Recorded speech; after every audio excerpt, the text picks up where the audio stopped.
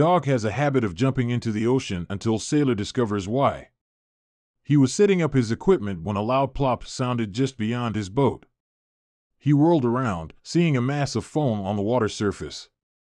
His brows furrowed as he checked around. One of his dogs was missing. Alarmed, he removed his shirt, ready to dive into the ocean. But what would happen next would send him reeling back. Tim and his pups turned off their engine and got to work. The equipment was easy to operate, with most being cameras and rugged stationary underwater recording devices. But the day wouldn't turn out as Tim had predicted. No dolphin was coming close enough for him to start his tests.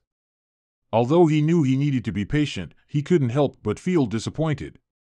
2 hours passed with Tim and his dogs hanging out in the sun, waiting for a dolphin to come to their boat.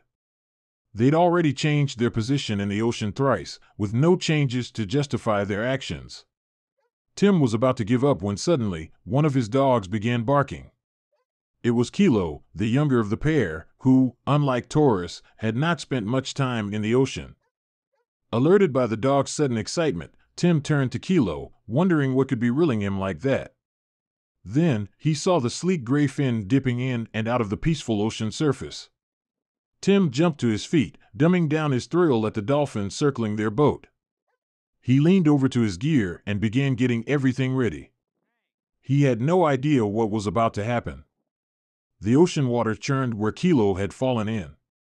His brother Taurus dove into the water to save him.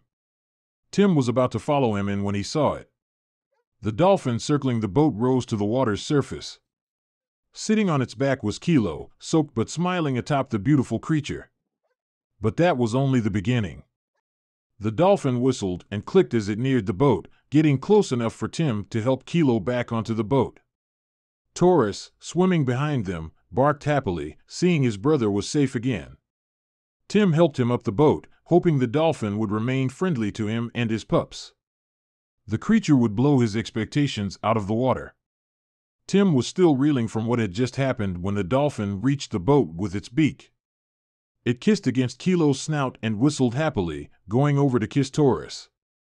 Tim was left stumped, glad his cameras were recording the entire thing. No one back home would believe him when he told them this story. For someone who dedicated a considerable chunk of his adult life to studying dolphins and whales, Tim couldn't quite explain whatever happened before him. His educated guess lay between the dolphin they'd encountered being familiar with dogs or being in a happy, helpful mood. Either way, he was more than thankful for its help.